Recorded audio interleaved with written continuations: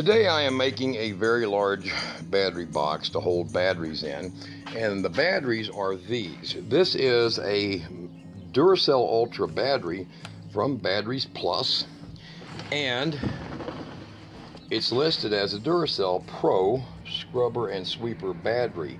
However, here is its information on it and UPC.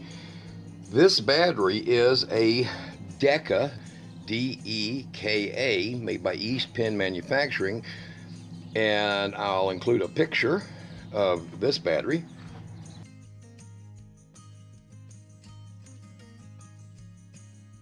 And that battery, this exact battery, is the DEKA solar battery. So it does have a 7 to 10 year lifespan if properly treated. This is a 6-volt battery, and it's quite sizable. So let me get you that. At 15-inch plus tall and a foot, almost 11 and a half inches wide, and 7 inches in depth, I guess you'd say depth. So this battery is 370 amp hours, but by putting two together for a 12-volt system, you still only get 370 amp hours. And back here, we have a lot more of them. So the new battery bank system is going in because we're moving the old ones from the shop to the house, getting rid of the ones that were in the basement. And I've got a buyer for those because they still got another year or two on them, and he's starting a system, so they're gone. These are coming in, and this is my wife's purchase. So she did the research on it. She even talked to him at East Penn Manufacturing, and every ounce of makeup, plate separator, you name it, identical. However, this is $35 per battery cheaper if you get them from Batteries Plus Bulbs. See? And if you buy them online and pick them up, you get 10% off a large purchase like this, which is over $4,000.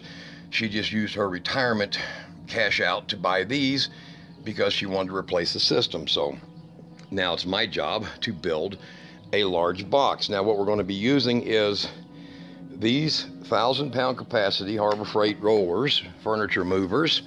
Strip this off of it, fill it in with 3/4 plywood, and then we're going to be using them in a layout that will allow a very large rolling bank to be made. See? So there will be 4 set out and bolted together with 2 beds running across these, all the way across, with 3/4 plywood on top of that and plywood underneath it, glued, screwed, bolted, so it's one big solid plate.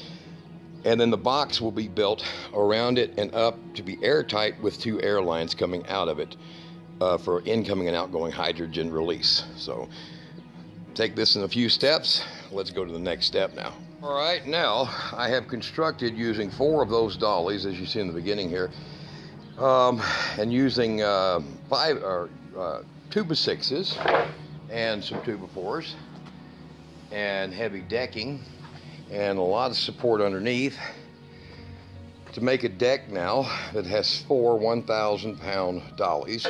So that's Chinese math, so we're going to call it 4 700-pound dollies to be accurate. And now we're going to build the box. Now we'll go to the next step.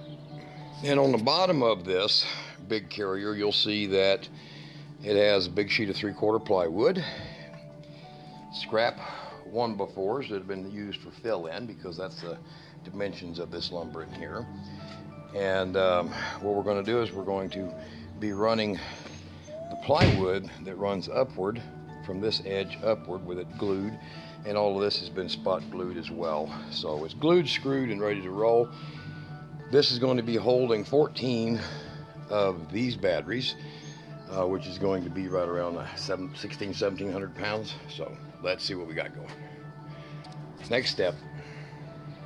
All right, now what I've got now is I've got the side panels on and the first coat of primer paint using some of this here bullseye, and it works real good. And we're going to work with that, and then we're going to put another coat of paint that's a little bit acid resistant. Now that bullseye is very good for being acid resistant. That's why it works to cover bad spots on your ceilings or walls in your house. Now this is the back panel, and it will be going on right after I take all these batteries that are now out of the truck, and we get these DEKA Duracell batteries, and get them in here along with the board here. There'll be a board that goes across right here, a 2 by 6 going across. The batteries will be in here long ways, 2 at a time, 12 volt, 12 volt, 12 volt, and each one will have an independent cable coming up. And on top up here there will be 2 large 4 by 5.5 inch, 3/8 inch thick copper plates mounted on a plastic insulator. It will go, with all the cables come up to it, we'll have very huge 5/8 bolts that'll come up, and that's what we hook to go onto the wall that has everything else. This is going to be literally mobile enough to where if I either sell my place or move, it can go with me. When you're going to spend $4,000 in batteries, that's a smart move. So that is the beginning of stage 2 for the box, and the board that goes up top is already painted and ready to go up there, and this is what we're working with. So it's going to hold 14 batteries total, roughly I think 1,675 pounds, somewhere in that range. All right, now what I'm going to do next is I'm going to take this here 2.5 inch hole saw, and I've got myself these OATEY, O-A-T-E-Y, I believe it is. What does it say here? Yep, OATEY stainless steel shower drains. Now the reason you want this is because even if mice or something somehow get up your pipe, they're not going to get into your shop. And what we're going to do is we're going to drill a hole down here in the front quarter of this box, and I'll put a close radius street 90 in it, running towards the back on the wall, and it'll run outside, which is about 5 feet away. And up here on the top, I will be putting another one, and because hydrogen gas rises, it will allow this to vent, and this one will come straight out, hit the wall, and go up and out the building. That way it creates natural drafting. And by taking this unit right here, or taking this fitting right here, I'll be able to drill it and put 4 screws in it and just screw it to the wood.